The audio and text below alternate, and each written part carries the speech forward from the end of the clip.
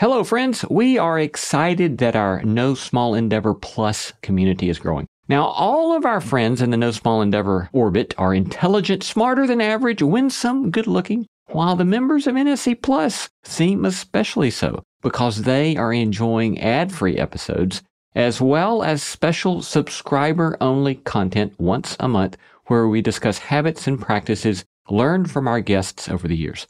And those special episodes have been a lot of fun, personal and practical. I love sitting down with our producer, Jacob Lewis, and recording those for you. And so we would love to have you join us. And your NSC Plus membership helps support the show. So because of all of these things, we'd love for you to join the NSC Plus family. Just go to nosmallendeavor.com, click subscribe, and start catching up on our subscriber-only episodes today. Again, go now, nosmallendeavor.com, click subscribe, and start catching up. See you there. Hey, I'm Jacob Lewis, executive producer of No Small Endeavor, exploring what it means to live a good life. Today, we are bringing you the unabridged interview that Lee did with John Deere. It was just too good, and there are things that you're going to learn and hear in this unabridged version, like how Fred Rogers changed John Deere's life, how peace activist Daniel Berrigan got a lifetime ice cream deal from Ben & Jerry's, and Thich Nhat Hanh's personal confession to Father John Deere. Buckle up, enjoy. This is a great interview. You can reach out to Lee directly at lee@nosmallendeavor.com. All right, here we go. Father John Deere, it's a delight to be here with you in your home in the hills above Morro Bay, California. Well, you're very welcome. Thank you. Lee. It's a delight to be here. You brought me in here a few minutes ago, and it's like a living testimony to the American peace movement, with all of the pictures and I hope it's the Christian peace. The Christian peace movement. Yes, yes, that's a better way to put it, given what you're up to. Indeed. So, yeah, I've had an incredible journey and met the most wonderful people on the planet, and that's why I always tell young people, get involved in working to end war and injustice because they're perks. Yes. Which is my fancy word for blessings, which is you get to meet the saints. Yeah. And I don't know why. Forget hanging out with the Kardashians. You want to hang out with Mother Teresa and Archbishop Tutu, the saints. Yes. I still get excited when I think about it. Why would you want to be with? Yeah, you've got Archbishop Tutu, you've got Martin King, you've got Thich Nhat Hanh, Thomas Merton, Joan Baez, Jackson Brown, Martin Sheen. You've got I'm geeking out about the sign from William Stringfellow's cabin on Block Island. I can't believe that. You let me touch it. So yeah, that says Eschaton. So it's delightful, wonderful to be here. Thanks for having me. You're most welcome to your home here. It's really a delight. So as you may know, on our show, our tagline is exploring what it means to live a good life. And if one looks at your bio, it's arrested 80-something times. And so let's just start there. How do you see being in jail and prison that many times as part of a good life? Well, it's such a provocative question, and I love it. What is a good life? How do you live a good life? How do we live a good life today in this world? But it's been one of the key questions of my whole life since I was in college, when I was a wild college kid at Duke in the 70s. Quite seriously, I was quite obsessed with it. And, I was very politically aware as a kid. My life changed at 9 years old with the assassination of Martin Luther King and Bobby Kennedy and the Vietnam War. And I went into an existential crisis and was looking for the meaning of life. And by the time I was at Duke in the 70s, wrestling with the guy who lived in the room next to me went on to be a great man, Dr. Paul Farmer. We used to talk about what are we going to do with our lives? How do you have a good life? And here's what I want to say, because I don't know that anybody's ever asked me that. I know that you can't. So what prevents you from a good life? Definitely ego, honor, and then greed and selfishness, and violence, and being part of waging war, destroying the environment. But the flip side is also a problem. which is being nice. Huh. And this has always been my issue. So to make sure I heard that right. So on the flip side of all of those things, it seemed doing evil, actively doing evil, is also the issue of being nice, right? And which is a Southern thing, right?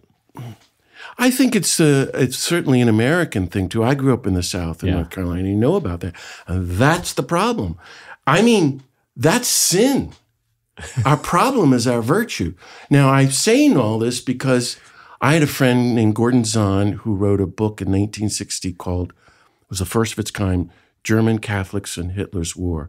And he said all the people of Germany who were Christian and Catholic were really nice, good people. Mm. And if you care about the world, we have to come to grips with that. They allowed the Nazis to come to power because they didn't do anything and they didn't rock the boat. They went to church and they were nice and quiet. And then they were Nazis and they were the problem. And you go, oh, John, that's over the top. No, then you look at South Africa and you have Archbishop Tutu for a friend. And he's telling me these stories about, and I'm reading them and I remember them. Good white Christians in South Africa going along being very nice under apartheid. Mm. They are the problem. Martin Luther King said in the letter from the Birmingham jail, the problem was not the white races. You expect them to be insane. Mm. And the problem is not us, black people, we're being killed. The problem is good white church-going liberals. There's nothing worse because they are quite comfortable and they just go, isn't that a shame? I had and forgive me for name drop, my other friend, William Sloane Coffin, who was a minister, famous. He said that a lot of us are the bystanders walking by the cross today. I have agonized over that my whole life. I don't want to be a good German. And so then I found Gandhi. Gandhi said in 1926 in the major trial, I think a life-changing teaching, he said, the world has now changed so much. There's so much evil. And here's his actual sentence. Non-cooperation with evil is as much a duty as cooperation with good. He said it's no longer, he said this in court. We have the transcript. It's no longer okay to say, I'm going to be a good person and lead a good life and do the good, like Plato taught. That's not good enough. You have to also publicly, actively stand up against structured systemic evil. That's changed my life. And I mean, I read that when I was 21. I'm 63 now, and I got with the program. And so to do good means you have to do good, but you also have to publicly speak out, denounce, and take action against systemic, structured evil. And that's why I've gotten arrested and organized demonstrations and traveled to war zones around the world. Then it all makes sense. But if you look at the saints, you look at Gandhi and Dr. King, to the people you've named, I mean, to a blessing to know Archbishop Tutu or Thich Nhat Hanh or Daniel Philip Berrigan, for example. They're not sitting around having a good time, although eventually they were. But their lives were under constant death threat. Those people were some of the funniest people I ever met. Tutu's one of the funniest people I ever met, but he was under death threat since he was 13. And Joan Baez says Martin Luther King is the funniest person she ever met, but you wouldn't think that. But I get it. So my question is, your question, how do you live a good life? Well, a good life is not the easy life. It's not being comfortable. And therefore, it's not about making money. I mean, or being successful. Look at poor Elvis and Michael Jackson. We're not happy campers. And that doesn't work. But how do you live a good life in a world of 30 wars, 13,000 nuclear weapons, 4 billion people in subhuman poverty, racism, gun violence, child hunger? One could go on. And then catastrophic climate change. So for me, doing the good life is actively working to make the world better. Yeah.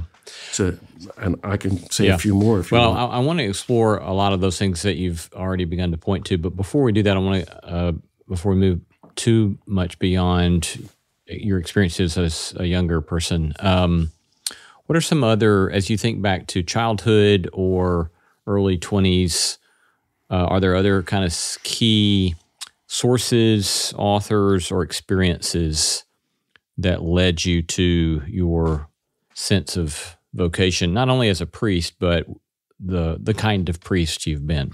Well, I was very influenced by Martin Luther King and Bobby Kennedy. My father was in the leadership of the National Press Club in Washington, D.C., so I grew up politicized. I grew up in that world. He was the chair of the National Press Club in Washington. He's in the Board of Governors and was there. I come from an old newspaper family. So I grew up in Washington, D.C. in the most powerful hallways, literally the hallways, and was not impressed. And then I was very impressed with Martin Luther King and Bobby Kennedy. And then we killed them. And And you're how old when they get 9. When they're killed? And I then, as I said, for 10 years thought, well, if we kill and crush the greatest 2 people our country's ever produced, what can you do to make the world better?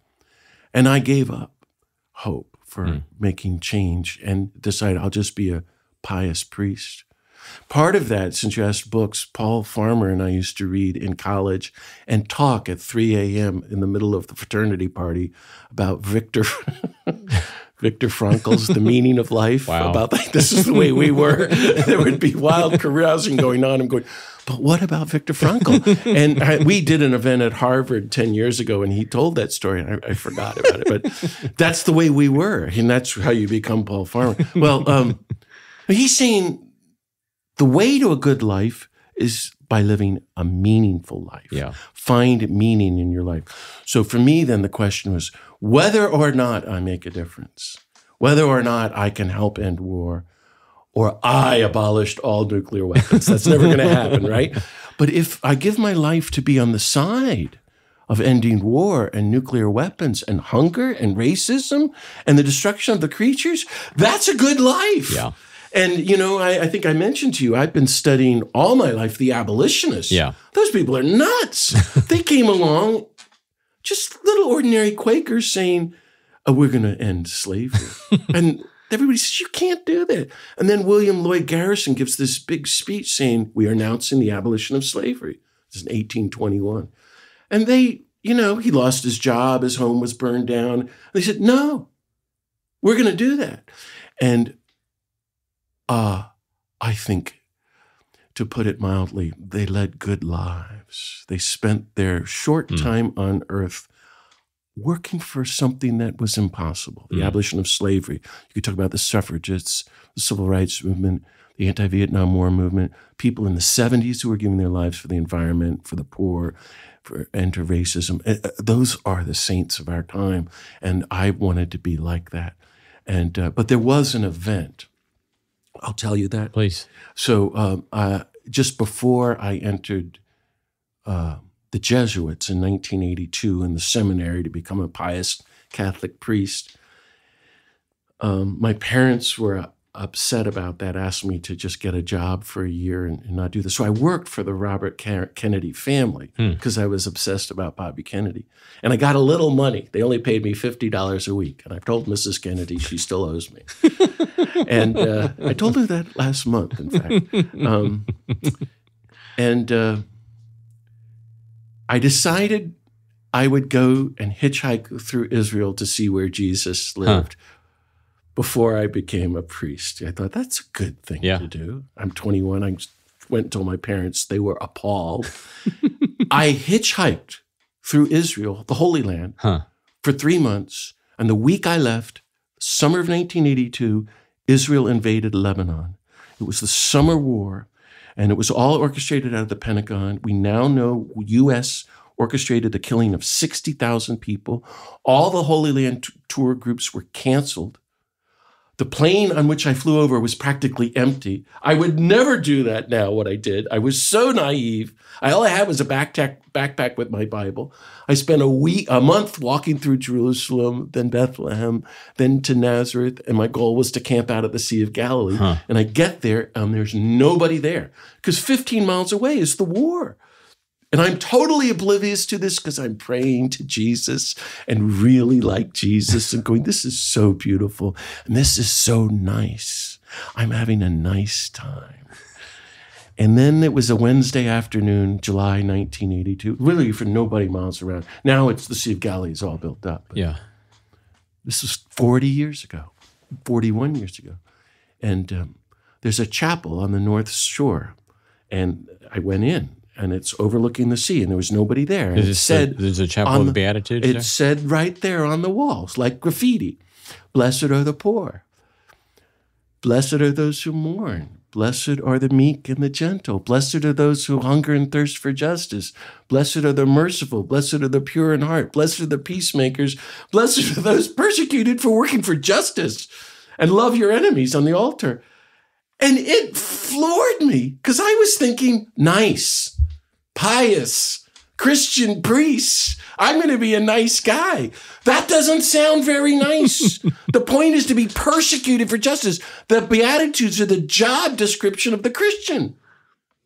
And we've done everything to ignore them. And I walked out on the balcony. Now, mind you, I'm looking out over the whole Sea of Galilee, and there's nobody. I was camping out there illegally for 2 weeks. And when you're on walking pilgrimage, you get crazier than usual. I'm talking to God in the sky. I'm going, are you kidding me? Like, you want me to do these things? Like, isn't that the job of Billy Graham or the Pope? Like, me? That was the breakthrough that I had to take these teachings personally. This is what the poor guy really wants. And I said, okay, I'll dedicate my life to the Beatitudes and the Sermon on the Mount and these teachings. Blessed are the peacemakers, love your enemies, hunger and thirst for justice, on one condition: if you give me a sign. It was brilliant.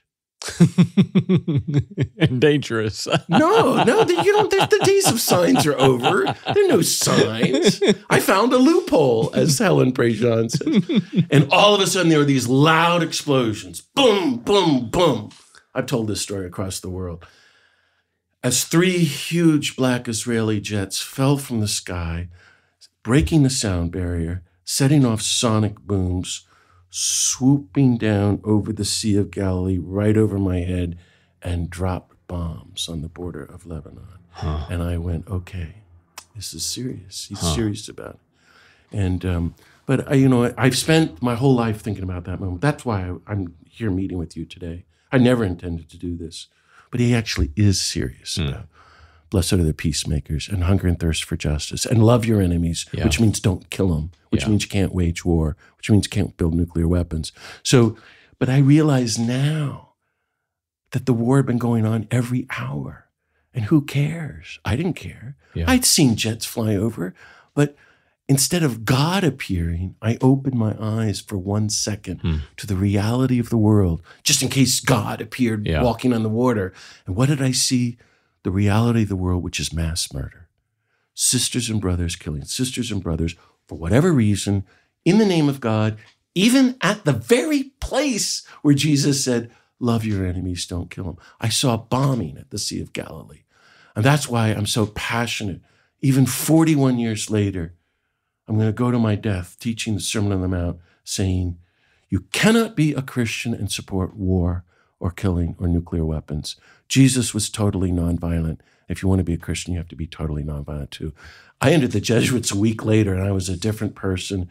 I was meeting Daniel and Philip Berrigan. I got arrested at the Pentagon. I've been protesting war and organizing demonstrations ever since. And then I went to live in El Salvador at the height of the war, and knew the 6 Jesuit priests who were later assassinated. So this is in the 1980s. 1980s. Oscar Romero was killed he was already dead then. Yeah. In 1980. I think he was killed. I lived there in 1985 and then went back twice a year for 20 years. I was really involved in El Salvador. But to have been, so after all that, I went back and lived in a war zone. Yeah. And they sent us to work in a refugee camp.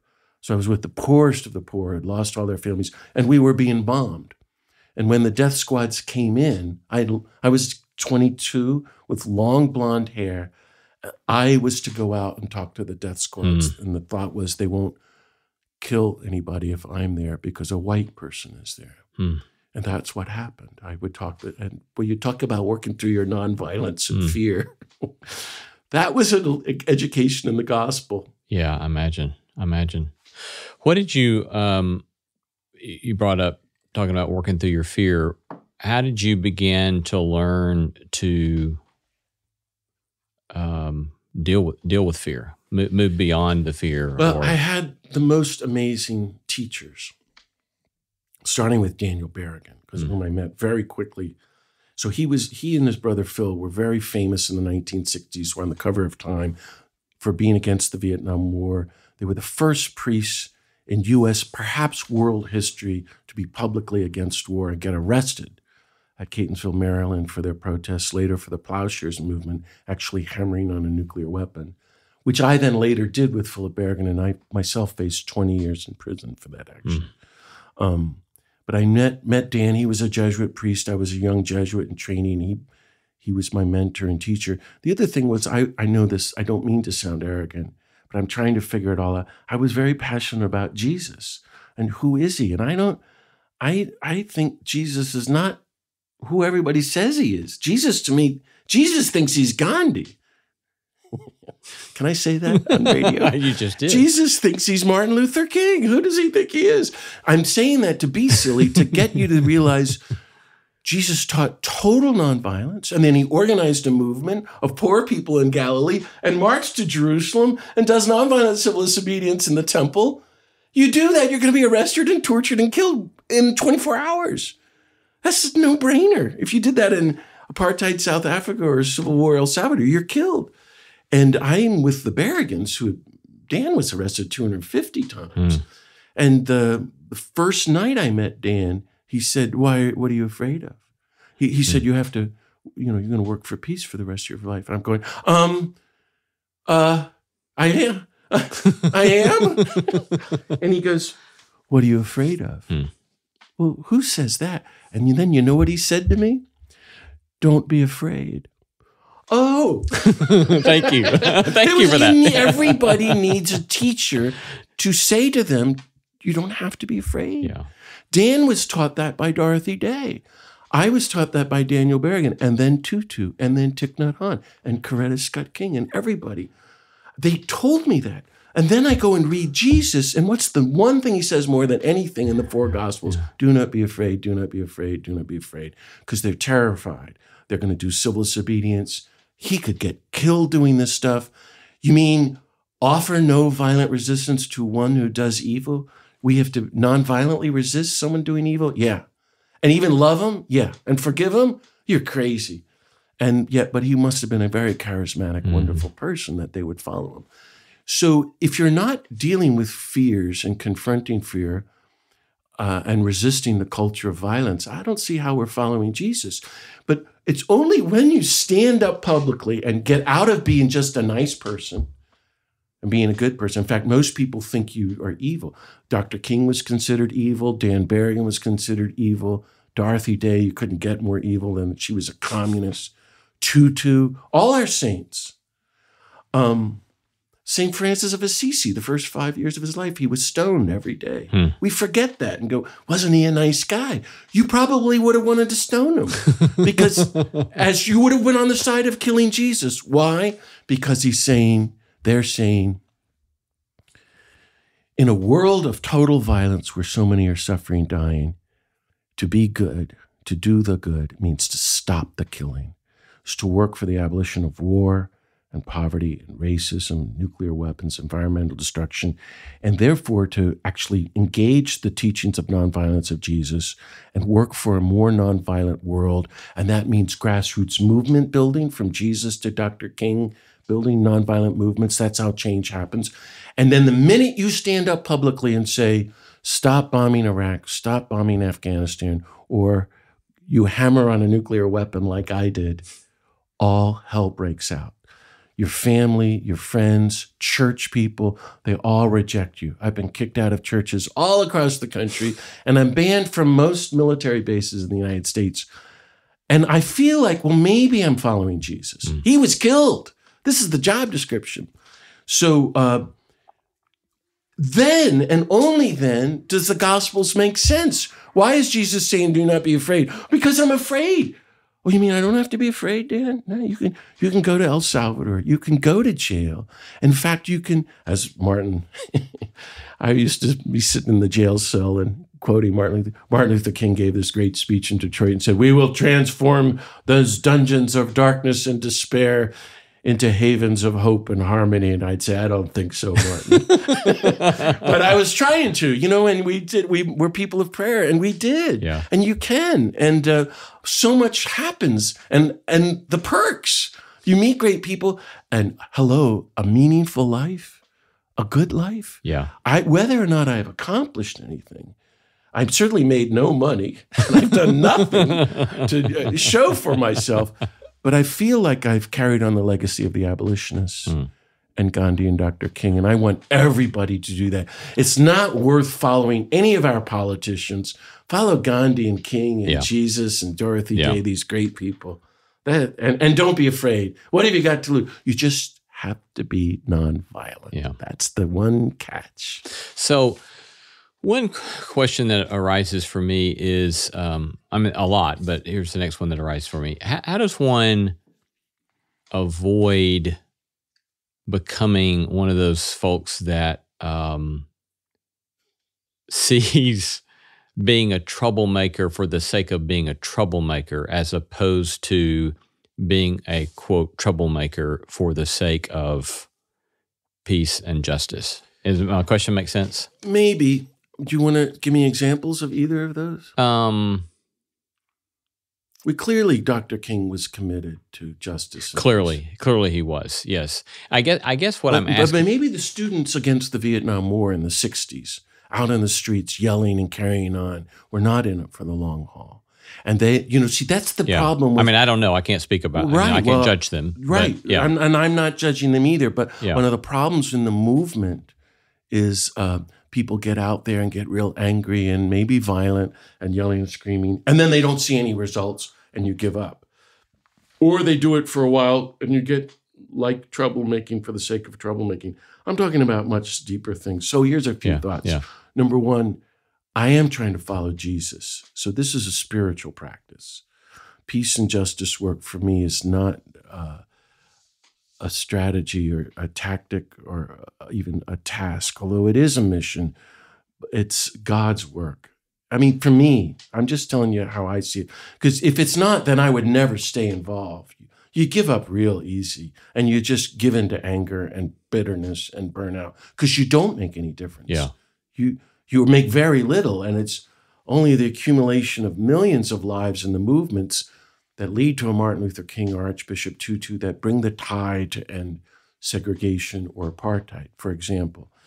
And so our job is not to be those figureheads or to bring results. It's just do our part, is to do the good and resist evil and say our prayers. So you have to be a person of prayer. And for a Christian, you study the life of Jesus and you see he's not tolerating injustice or lies. He has no violence. And all his teachings are meticulous nonviolence. So then you really work on your nonviolence. You're nonviolent to yourself, nonviolent to everybody you meet, and you're nonviolent to the creatures and to all of creation. You're trying to be like Gandhi and Martin Luther King as a way to be like all the saints, from St. Francis of St. Clair to then Buddha and Jesus. Total nonviolence, and be part then of the public grassroots movement. But the goal is not trouble. And the one who explains it best is Martin Luther King in his letter from the Birmingham jail. He explains it all. It looks like trouble to the culture, but this is actually the way the healing happens. First of all, the goal for the Christian and for all of us is to proclaim the coming of a new world of peace and justice. We don't need a world of war and nuclear weapons. This is totally resolvable. We don't have to have all this gun violence or this sick racism or anyone starving. We have way more money to feed everybody if we only had the political will and the spiritual will. So we're talking about the reign of God. We're talking about, like the abolitionists, about abolishing slavery, just doing the hard work of building a movement and creating the global political will to end war itself and institute nonviolent conflict resolution programs institutionalized around the world. And then no more nuclear weapons and no more starvation, and a world of genuine equality and dignity. All that's doable. So then you need deep, deep spiritual roots. And if you step out publicly to be part of that, in a world of total violence and war and racism, everyone's going to say you're causing trouble.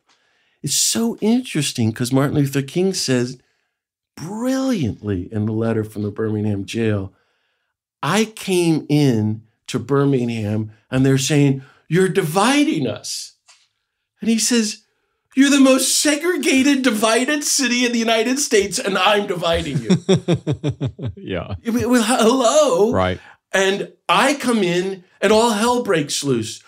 Oh, okay. So, and I'm gentle and nonviolent. You're the ones blowing up every black church, all trying to kill all the black pastors. Seriously, it was total terrorism, white terrorism. And he says this brilliant line, the work of the peacemaker. I don't know how Martin Luther King thinks this up.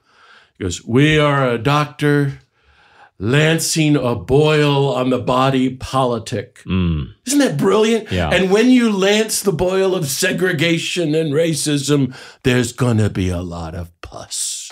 And it's going to be messy. And only when it can come out can the healing begin.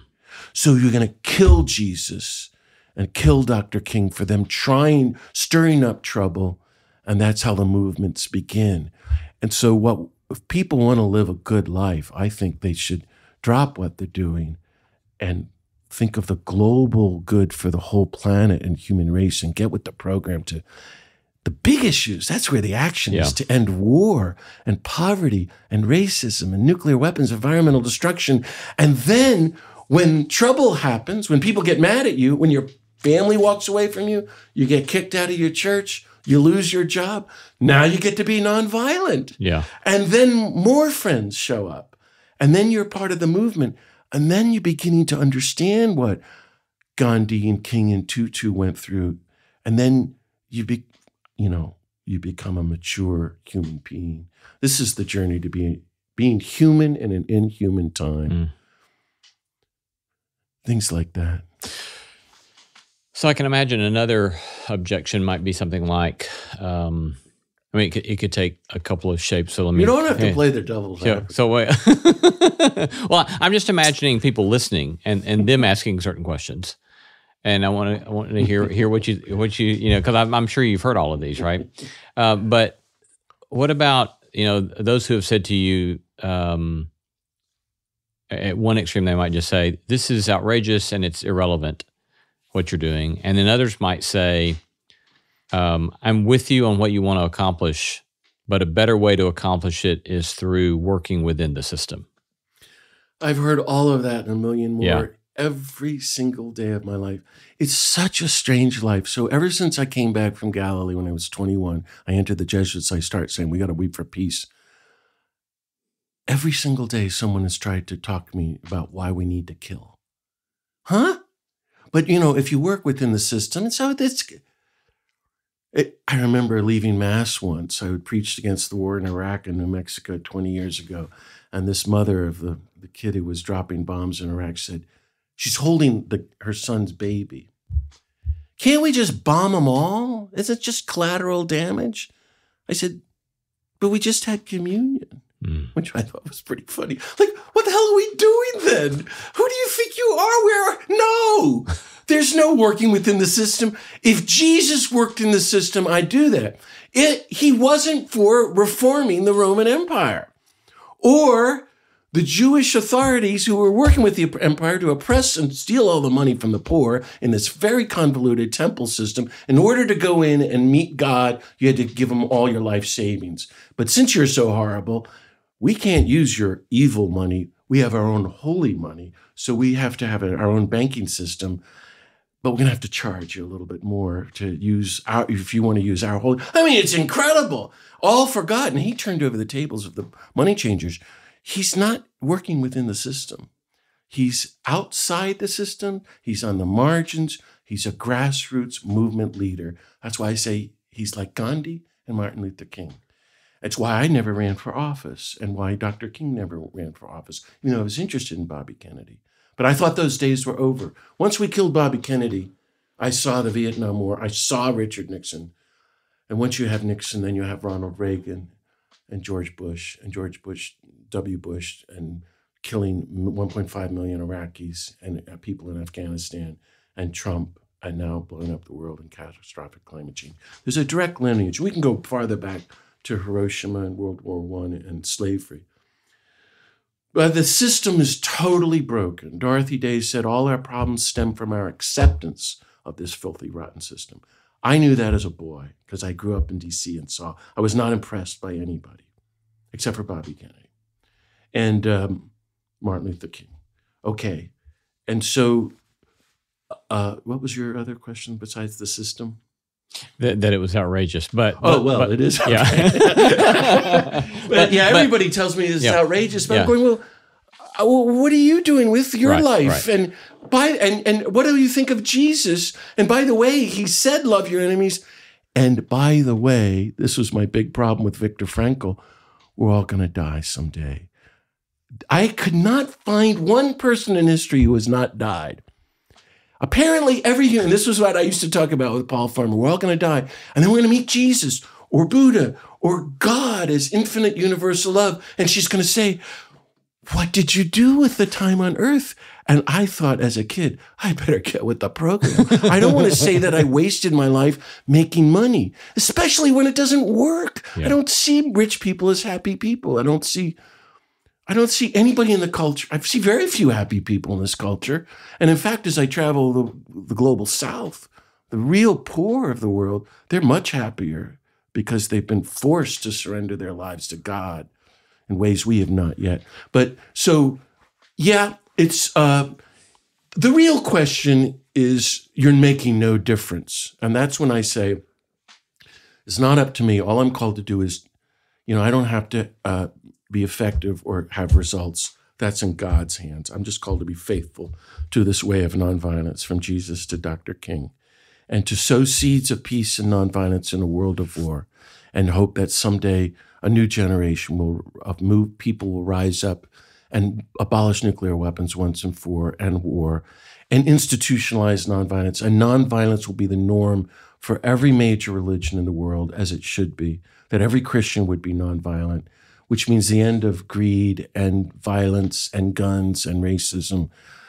And I don't know anything else more hopeful to do with one's life. I'm actively not going along with the functional despair of our culture. And it may look crazy. What do you mean by that functional despair? I'm having a good time is what I'm trying to tell you. And these saints are too. We have a lot more fun. Tutu was a lot of fun to be with. I think everybody's in despair. I mean, the most, let's say, are the people where we had a campaign for 20 years at Los Alamos in New Mexico, where they build all the nuclear weapons. There are more millionaires per capita there, in that little town on the mountaintop, than anywhere else on Earth. And it's one of the highest cancer rates on Earth. And more PhDs per capita than anywhere else on Earth. They all build nuclear bombs, 25,000 people. And they're all Catholic and Christian. Everyone goes to church. They love God. They're really nice. And they build nuclear bombs to vaporize people. I think it's the biggest terrorist training camp on the planet. It's hell on earth, and people don't realize it, and they don't even know what's happening to them. Gandhi said, on August 6, 1945, the day that we dropped the bomb on Hiroshima, he said, well, we've seen the effects, the physical effects on the bomb on the people who were vaporized in Japan. It's too soon to say the spiritual effects upon the people who made the bomb. Well, 75 years later, we're seeing it. I think people in this country have lost faith in a God of universal love and peace. They're losing their spiritual lives. Like, as Gandhi said, they're losing their souls. And I see it in this, what I call functional despair, which is you go around, there's no hope. Whether you're rich or very poor, there's nothing you can do. And that's exactly what the culture of violence and war wants us to think. Yeah. You can make a difference. And if you're like me, look how crazy he is. Thomas Merton said, and if everybody is insane in the world, the one or two sane people will be called insane. That's the way I relate to the world. I sometimes feel, I maybe shouldn't say it, but I feel like I'm walking through a zombie movie. The people are going crazy. And that's why Pope Francis talked about the role of the church now is a field hospital, because everybody is going crazy with violence toward themselves, in their families, so much hatred. and now killings, and then all these Third World War and piecemeal, he calls it, nuclear weapons and destroying the planet. So the question for me, the thing that's more difficult for me is good people who are actively supporting evil. In other words, priests, ministers, bishops who are totally for racism, dropping bombs on people in Iraq or Afghanistan. Places I've been, I've known a lot of people killed in both places, especially Iraq. And, being for catastrophic climate change and supporting just outrageous corporate greed and lies, fascism. I don't understand how they can say they're following the nonviolent Jesus who teaches peace and love. That's the most disturbing thing for me. To be outrageous, though, is just part of the territory. Yeah. I think Jesus was very outrageous. Yeah. In what ways has your faith and work been nourished by the church, and in which ways has it been discouraged by the church? Do you have another question for me? That's really the hardest question. I don't know if you want to get into that on your show. We can if you want me to, I'll try. Here goes. Okay. That's the problem. I'm trying to change the church. In a nutshell, I think Jesus was totally nonviolent.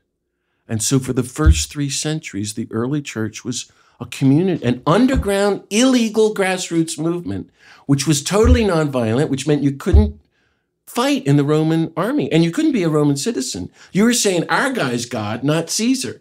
And they chopped your head off that afternoon. And then supposedly the Emperor Constantine in 315 supposedly says, I'm now a Christian and you can all be legal now. And so you can all join the Roman army. And everybody went, oh, thank God. And then he said, you don't need the Sermon on the Mount anymore. In effect, this is what he said. He threw out the Sermon on the Mount and he said, sometimes you need to kill. And he turned to the pagan Cicero and he said, you can be good and kill the enemy sometimes. And that was the beginning of the just war theory, which has nothing to do with the Sermon on the Mount. Jesus didn't say, love your enemies, but if they're really bad and you follow these 7 conditions, bomb the hell out of them. Jesus said, that's the whole point. Love your enemies. You can't kill them. Go and meet them and be with them. I've done that and it works. So for 1,700 years, all the churches have rejected the Sermon on the Mount. And I would say all of them, because even today, the historic peace churches are very quiet and not very active. And I've said that to them. So it's bad. The church has supported enslaving human beings, burning women at the stake. Name any other evil you wish to name. Every war. I mean, in the Middle Ages, we had crusades. The cardinals led the battles and were trying to kill Muslims and teach them how to do that. As if Jesus didn't come to teach us how to kill. He came to teach us how to love and live and how to die and how to be nonviolent.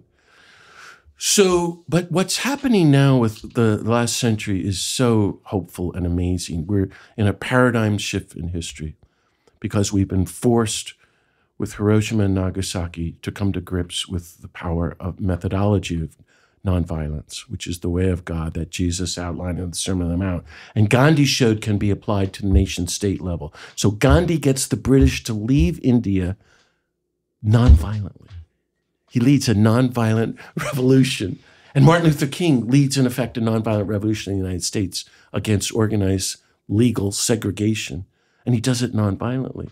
And now there have been 100 nonviolent revolutions and movements since the 60s. There's more happening now than ever. And that gives me hope. And I've known, even though things are bad in the church, and so many priests, ministers, and bishops are all for war and killing and completely misunderstood Jesus, in my opinion. There are those who have gone ahead of us who have taught this spectacular vision of nonviolence and have tried to apply it to our times. I would say from Martin Luther King and Dorothy Day of the Catholic Worker to Oscar Romero of El Salvador and Archbishop Tutu of South Africa, and many, many, many other people.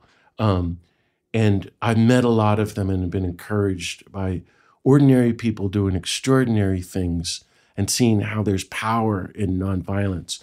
I've been really discouraged and hurt by hundreds and hundreds of priests, ministers, bishops, and cardinals. I just came back from the Vatican 3 weeks ago. Some friends and I have been engaging Pope Francis and the cardinals in the Vatican to get the church to officially renounce the just war theory and adopt Jesus' way of nonviolence. We helped Pope Francis write the first statement on nonviolence in the history of the Catholic Church, I think since the Sermon on the Mount. Came out on New Year's Day 2017. We're trying to get him to write an encyclical. That's never happened before in history. It's exciting to be part of it. And even though I've been banned, I was banned by the Catholic bishops of Kansas from giving a retreat to 2,000 people on Jesus in the state of Kansas because I have a criminal record, but I never got to explain to them that Jesus did too. That's how can you follow the guy if you don't? I mean, I'm way ahead of Martin in his arrest, Martin Luther King. This is part of what it means to live the good life and have a good time. Anyway, it's amazing. And I've been really hurt, really, really hurt. I'm laughing about this, but really hurt by so many priests and bishops and Jesuits who've done a lot of evil things. Yeah. Like I was leading protests outside. I'll say one story outside of Los Alamos. So the Jesuits sent a Jesuit inside to help build nuclear weapons with full security clearance inside. A priest. I remember when I was a kid, I said to the Jesuit superior, Father Leo Donovan, I want to spend my life like Gandhi and Dr. King teaching nonviolence as a way to help people learn the Sermon on the Mount. And he stood up and said, Jesuits and priests are not nonviolent. And he kicked me really hard in the shin and said, let me see you be nonviolent now. Now, I could tell you 200 stories like that, and you wouldn't believe me. I've had thousands of people walk out on me, and many death threats. But I've known a lot of people killed, and if you knew these great saints too, and if you were reading the gospel the way I do, you go, this is just the job description. Now I'm getting somewhere. So even though there's many problems with the church, I don't focus on the church. As you hear me talking, I'm focusing on the nonviolent Jesus. God is a God not of war, but as a living God of peace. The scandal of Jesus is God is totally nonviolent, and to be human is to be nonviolent. The church is supposed to be the community of friends helping each other be nonviolent and go into the world and end all the violence and wars. And so I'm spending my life trying to change that. Wish me luck. Yeah. So you mentioned a moment ago the notion of, or the practice of being nonviolent to oneself. So would you talk a little bit about what that looks like for you, and also what are other practices, disciplines, resources that have helped you dealing with your own pain in some of these cases you just talked about, of helping you navigate your own understandable anger, if that's arisen in you towards such things. I'm asking generally about kind of the tapestry of your inner life and the work that you've done. Wow. Thank you. That's an awful lot. So I've been talking about this Gandhi Kingian way of nonviolence publicly for over 40 years now. And Gandhi would say nonviolence is causing no injury in thought, word, or deed. And Dr. King would say it's organized goodness, an act of love, and pursue the truth of our common human unity, that we're all one, all sisters and brothers of one another. So with Gandhi and Dr. King, I see his nonviolence as active love, universal love, but with the one catch that there's no cause, however noble, no matter what they say, for which we will ever again support the taking of a single human life. We do not support the killing of human beings. We give our lives to stop the killing. So it's active love. Okay, so fine, I'm out there talking about that, and I'm saying nonviolence then it's a way of life, it's a spiritual path, it includes our spirituality and theology. God is nonviolent, but it's also a political methodology of positive social transformation where you can actually through nonviolent means end slavery and segregation and get Marcos, say the dictator in the Philippines, to leave in 3 days through the ordinary people power movement of the Philippines in the 1980s. That's one of 100 examples I could give you. This stuff works when it's tried. Well, then I faced so many people on this that I wrote this book called The Nonviolent Life. And I came up with this theory, try to explain nonviolence in my ordinary words. And what I say is it has 3 simultaneous attributes. You have to do all 3. And I've actually already referred to that. Number 1, you have to be really nonviolent to yourself. At the same time, number 2, you have to be meticulously nonviolent toward every human being, everyone you know, in all your relationships, and then nonviolent to the creatures, and then nonviolent to Mother Earth. And then third, at the same time, see, even that is not enough. That's the question of being nice and good and like a silent Quaker. That's still not it. You have to have third, 1 foot in the global grassroots movement for justice and disarmament and peace. So like the Quakers in England in the 1700s were working to end slavery. They got out of their virtue and became public troublemakers. And they did it. And they did it without having a civil war, by the way. Yeah. Amazing people. So you're asking me about the first part, and it's taken me a long life. I was raised in a violent home. I know about violence, and I've struggled to be nonviolent all my life.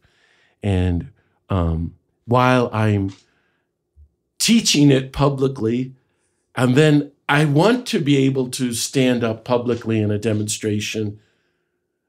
And when you do that, people are going to come up in our country and spit at you and call you every name in the book. And you got to be ready. If you're not prepared doing your inner work, your inner violence is going to be triggered and you're going to lash out at a person, which is this is the story of activists around the world. You see violent people on the streets for a just cause. That doesn't help. That's not peacemaking. So it's critical from Jesus to Gandhi that you're working on a nonviolent heart. So how do you do that? So that's why Thich Nhat Hanh taught me this. He had this beautiful phrase, just look deeply within. So you're mean to somebody, or you snap at somebody, you get angry at somebody, or you're just leaving church and you want to run over them in the parking lot. Oh, did I touch a nerve? I have no idea what you're talking about. And okay, then you're going to beat yourself up. Oh, I shouldn't have done that. I'm a terrible person. I hate myself. So then it's all the cycle of violence. We're all victims of this horrible culture and world of violence, all of us. Some of us actually from being hurt by our mothers and fathers physically, but certainly all by the culture in our youth, and then maybe through sexism or racism, or just growing up in the Vietnam War or any war. It destroys your spirit, and it normalizes you to violence, as if it's okay to be violent. Or actually, we're just born violent. Baloney. We're born nonviolent, and to be human is to be nonviolent. So you don't beat yourself up. You look in deep within, you go, why did I do that? Well, then you're on the path of becoming a contemplative. And that's where you have to look within and you go, oh, see, violence stays and grows inside us and until someday it ripens and comes out. It always comes out. That's what all the teaching is. So, you look inside and you go, well, that's because 2 weeks ago somebody put me down and I walked away, but it hurt me. You have to forgive that person in your heart, pray for them, give them to God, and let it go. And once you do that, then you're constantly disarming your heart. And then I learned as I entered the seminary, the power of what I call meditation. So quiet prayer.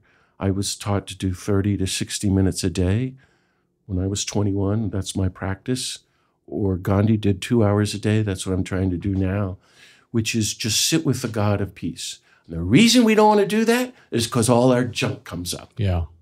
All this inner chaos and violence is inside us. You sit down in silence and imagine you're with God and you're going, wait, I got to go. I'm busy. I'm way too busy for this. Sorry, God. Or I hate this person so much. Where did that come from? Or your conservative or liberal politics come up. It's all violence to me. And the God of peace disarms you. And that's what happens in meditation. You are disarmed over time, and your heart is disarmed, and actually you're given a spiritual gift of peace. And then you can step out publicly into the world and be more peaceful and nonviolent.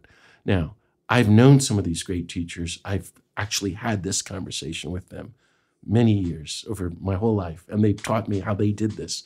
So I know this works. I know people in Gandhi's family who did this. I know all of Dr. King's friends, and they do this. So I found this works. So I have to have meditation every day. I have to do a lot of inner reflection. If I get angry, well, this is a big conversation I had with Tutu. Jesus says in the Sermon on the Mount, don't get angry. You've heard it said, thou shalt not kill. I say, don't even get angry. Instead, when you have somebody who's angry with you, somebody is upset with you, whatever you do, don't worship God. Go, and in the Greek, it's katagalite, be reconciled. You're going, holy Toledo, what are you talking about, Jesus? Don't kill, don't get angry, don't worship God. Before you do anything, be reconciled with the people you have hurt. Your own anger should make you think about all the people you've hurt, and we've all hurt a lot of people. So we should be apologizing, making restitution. We should forgive everyone who ever hurt us. We should be constantly allowing God to disarm our hearts, and then really thinking through nonviolence, training in nonviolence, going to workshops, reading all the many new books about it, studying how the methodology of nonviolent movements work. Read Gandhi and Dr. King. Read their biographies if you haven't. And then you learn this is doable. And by the way, you're a little happier. Going around being mean and grouchy and hating everybody is not a happy life. Yeah. And it doesn't work. And I'm tired of that. And by the way, too, being an old guy, I've been at this since I was a kid, and I've seen 25 wars.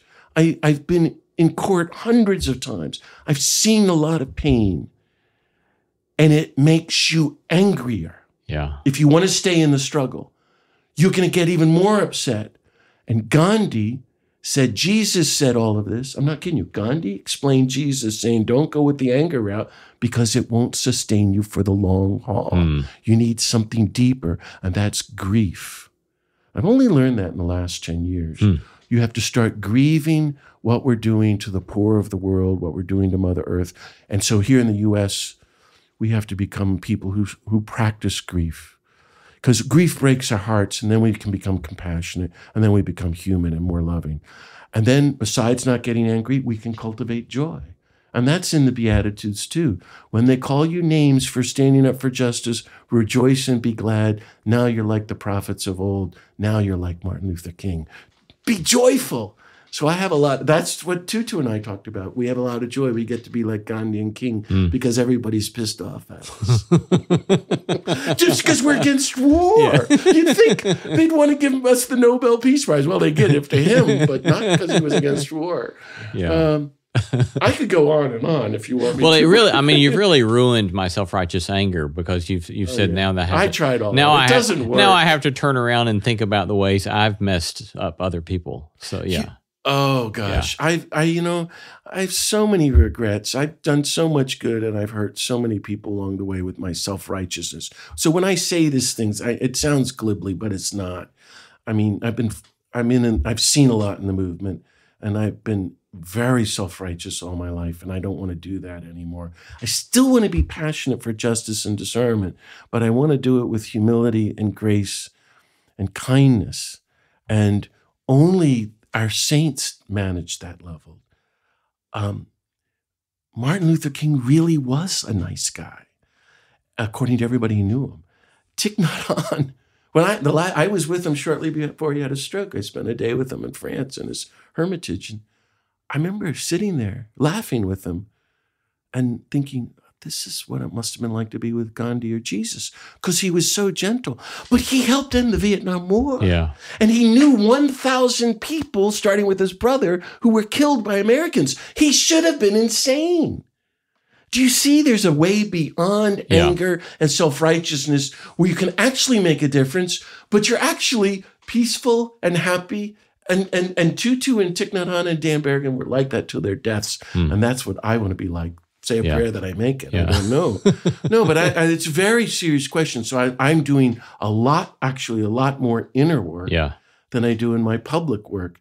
But that's because I'm so passionate about all this, because I really am a broken person and a violent person who wants to be nonviolent. And I have to figure it out for myself. And then I've just said, well, okay, while I'm at it, I might as well share what I'm learning in my books and my talks around the world. My friend Henry Nouwen used to say, we're all wounded. So the question is, are you going to be a wounded wounder or a wounded healer? And that was a helpful teaching too, that we do want to keep wounding people, even in a good cause. No, I want to heal people, and I want to be healed in myself along the way. And I'm finding you can do that. Yeah. You can be peaceful while working for the abolition of nuclear weapons. Yeah, right. Yeah. At the very top, we talked about a good life, and one of the things that's kind of been a thread through what we've discussed today is the joy and the fun that you've had. And a lot of that joy and the fun is in the community of friends that you've developed. And so, and I even talked about some of the pictures on the wall that you shared with me as we came in this afternoon. But let me just kind of give me like one phrase of something that stands out about their joy or their personality or their character of some of these folks. So Dan Berrigan, one of your We friends. just laugh so much. And you can ask Martin Sheen that too. Yeah. Martin said publicly once Daniel Berrigan was the funniest person he ever met. But in the 70s, Dan Berrigan would be the way we look at, say, Julian Assange or Edward Snowden now. And I know Julian Assange, and I know him well, and God bless Julian. You were scared of Daniel Berrigan. He was a priest because he was against the Vietnam War, and he was saying strong things. And you can't go to church on Sundays and then be all for sending your neighbor's kids to kill in Vietnam on Monday. That's insane. But then when you were with him, he loved good food and friends and told hilarious jokes. And boy, did that sustain us. Well, then everybody I was with was like that. Yeah. All the great people I've been are a lot of fun to be with. And Dan told me that when I was 21. He said to me, John, if you're going to spend your life resisting death, you better learn how to live life to the full. And so why I've been so lucky is when I was 21, decided, I don't know why, to meet all these great people and to just jump ahead and from their mistakes and really take their teaching seriously. And just so I can just move on. And be with them and be like them. And so I've been having a good time ever since. And we just have so many you asked Martin Sheen getting arrested together. We still laugh over some of the things with Cesar Chavez. I mean, all of these people. Thich Nhat Hanh. Thich Nhat Hanh was telling me, he goes, just the day I was with him, 2 months before his stroke, we were in his room, he goes, everybody thinks I'm so peaceful. And I'm sitting here and they think, I shouldn't tell you this story. Well, you've already started. I'm here in the lotus position, but I'm just really lazy. And I burst out laughing. And he goes, John, I'm all for Jesus. I'm just trying to get everybody in the world to follow Jesus. I said, Ty, I'm just trying to get Catholics to be good Buddhists, to learn compassion and to be nice and to be in the present moment. And we just roared laughing. This is what I'm talking about. Yes. Fred Rogers. Oh, Fred Rogers. I met Fred Rogers at Henry Nouwen's funeral. We were both doing the prayers of the faithful. He said, you have to call me. Okay, I called him. And then he liked to call in the middle of the night. And I was friends with him till he died. The month he died, he was writing to me, and I went to events with him, and he was so nice. Now, mind you, I'm an ex-con, right? I'm getting arrested, and a lot of people don't like me. Even though I'm such a nice guy. No, but Fred saw through it. Fred knew all about me through our friend and my political work, and he's not doing public work like that, but he totally understood that I'm trying to follow Jesus, and he's going, John, you're doing it. I mean, he said incredible, beautiful things for me, and he changed my life. Actually, I'll tell you quite honestly, because he and Mother Teresa affirmed me more than any other two people I've ever met. And Fred Rogers, I never even watched this TV show. I didn't even really know him. And he's going, you're it. You're a total peacemaker. Keep doing. Don't ever stop. I'm totally for you and support you. And then, you know, I remember at one event in New York City, he called me and invited me to come as his guest. And there were a lot of people there. And he pulled out one of those little, this was in the 90s, one of those little Instamatic cameras. He starts taking all these pictures of my face. We're like, what are you doing? You're crazy. And then, you know, he had one of his Mr. Rogers' Neighborhoods framed show. It came in the mail with my picture, and he'd written in Koine Greek all these words about love and peace. I don't know anybody like that. That's a lot of fun. That's hilarious. To get Koine Greek from Fred Rogers is something. That's why I'm telling you, there's perks if you work to get rid of poverty, racism, war, and nuclear weapons. Forget everything in this darn culture and get with the program. It reminds me. And if you're not sure, call me up. Look me up in the network. It does remind me. A couple of years ago, I interviewed Ben Cohen of Ben and Jerry's, and he has this line about the joyful journey for justice. He got that from Daniel Berrigan. Did he really? He learned that because Dan sustained everybody. Yeah. Ben Cohen. And it learned so much from these great people that in 1992, he and Ben and Jerry's set up ice cream named after the top 10 greatest activists in the country. You may have remembered it because it was a TV commercial. So Dan Berrigan had ice cream named after him. He did? He did. And then got unlimited ice cream till the day he died. That's hilarious. I didn't know. Cherry Garcia. Yeah, I knew about Cherry Garcia. Pete Seeger, Dolores Huerta. I know all of these people. Carlos Santana, Spike Lee, Huey Newton, and that was Ben and Jerry's. But like ice cream for life, right? But that was the teaching of Dan. And it's also the teaching of Jesus in the Gospel of John, chapter 10. I've come that they may have life and life to the full, which means I've come to stop death. And Dan used to say what we're up against is death. I want to quote a poem to you. Oh, My please. favorite is Edna St. Vincent Millay. 100 years ago, she was a famous peace activist in Greenwich Village against the war, and women didn't have the right to vote. And she had this incredible poem called Conscientious Objector. And the first sentence is the story of my Christian journey. She said, I shall die, but that is all I shall do for death. And that's what I'm trying to get at. We are non-cooperating with death and the metaphors and means of death through war and racism and guns and nukes and anything that hurts people. And we're living life to the full. Yeah. We're not waiting for the kingdom of God when we die. Hello, it's already here if you want it, which means having nothing to do with death and living life to the full and making friends with every human being on the planet, living like Jesus, unconditional, universal, nonviolent love, making peace with everyone, with yourself, and then with the creatures and Mother Earth and the ocean and the sky. And you end up like Thich Nhat Hanh and Gandhi. And what's not to like? Yeah. Why would you want to be like anybody else? Forget the superheroes in the movies. These guys are much greater. Yeah. So I have a lot of hope and joy, oddly enough. Give us, as we get toward our close here, let me just ask you a few other kind of odds and ends questions. Music. What's some music that's meant a lot to you? Why are you asking me that? I don't know what or who you're gonna say. Well, I was a musician growing up, and my intention, a musician. Oh, a musician growing up. I was a musician growing up. Huh. And What'd you play? I wanted to be a rock star. I played piano and guitar, and I wrote songs. And my younger brother played drums and bass, and we built a recording studio. Huh.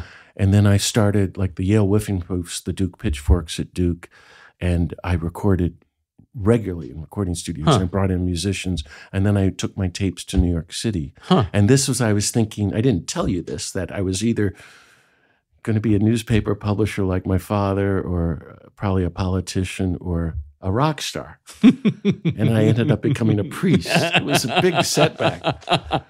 And I gave it That's a huge setback. Boy, was. So I literally threw it all away. My whole life, everything I ever did, all the tapes and everything. You literally threw them away? Yeah. And then one day in 1989, through Martin Sheen, we're getting arrested at the federal building in Los Angeles, protesting U.S. military aid to El Salvador. I'd known the Salvadoran Jesuits who were killed. And I mean, one of my idols was Jackson Browne, who was very famous in the 70s. It's a rock singer. I used to play all his songs. Yeah. I could do any of him. Sure. And there he was in jail with me. And then I said, we're having a big protest for Romero's 10th anniversary. Will you come? Yeah, I'll come. And we've been friends ever since. And I met through him. What? Jerry Garcia and Bonnie Raitt. And later on my own, I met Bruce Springsteen and Paul McCartney. I haven't met Bono, but they're doing really good work. So, and you've got a letter from Joan Baez. No, Joan is my friend. Joan has been passionate about nonviolence her whole life. You should have Joan on your show. I would love to have Joan on the show. And I don't know if she'll do it, but she's retired now. But she's a great, great, great figure. Totally deserves the Nobel Peace Prize.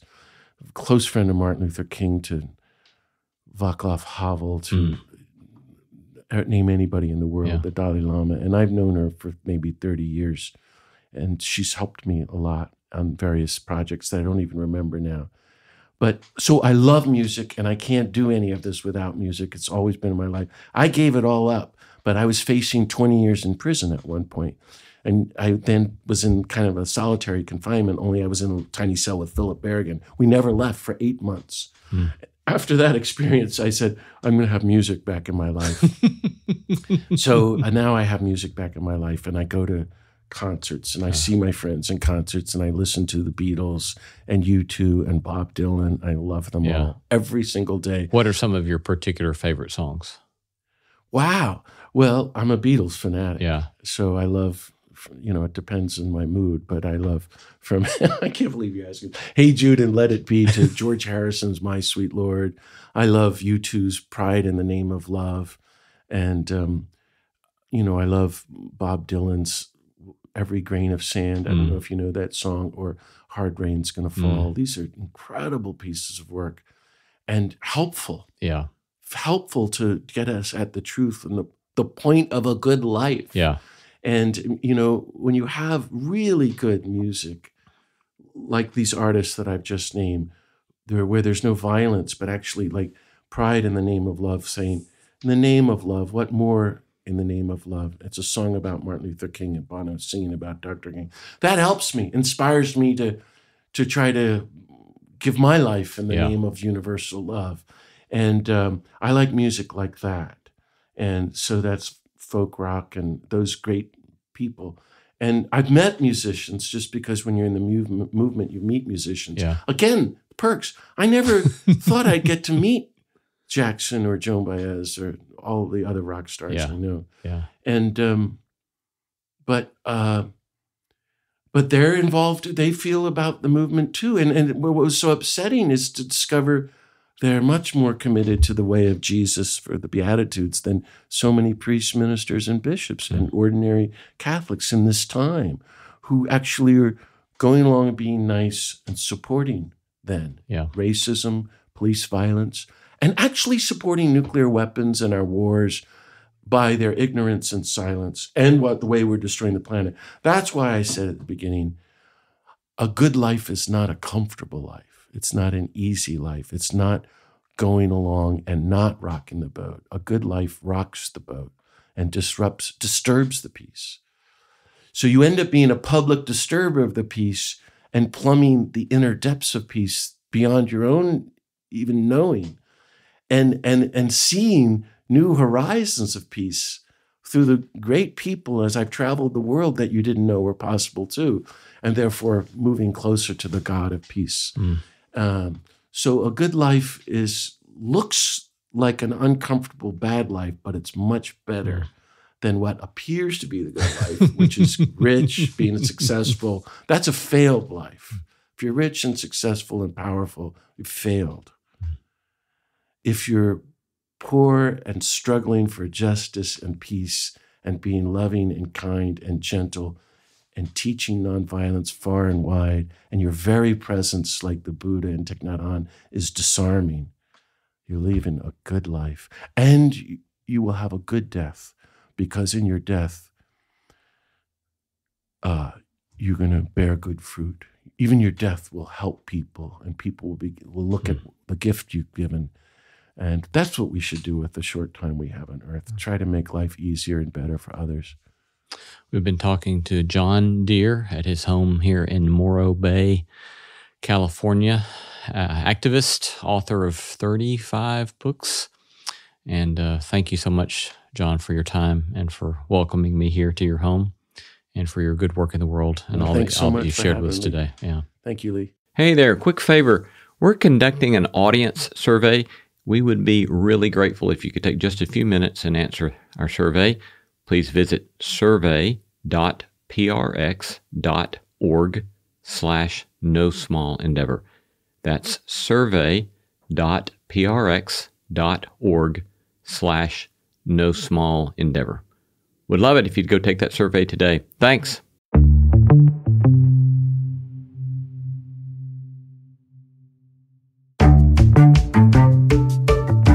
Our thanks to all the stellar team that makes this show possible. Christy Bragg, Jacob Lewis, Sophie Byard, Tom Anderson, Kate Hayes, Mary Evelyn Brown, Carriot Harmon, Jason Sheasley, Ellis Osborne, and Tim Lauer. Thanks for listening, and let's keep exploring what it means to live a good life together. No Small Endeavor is a production of PRX, Tokens Media, LLC, and Great Feeling Studio.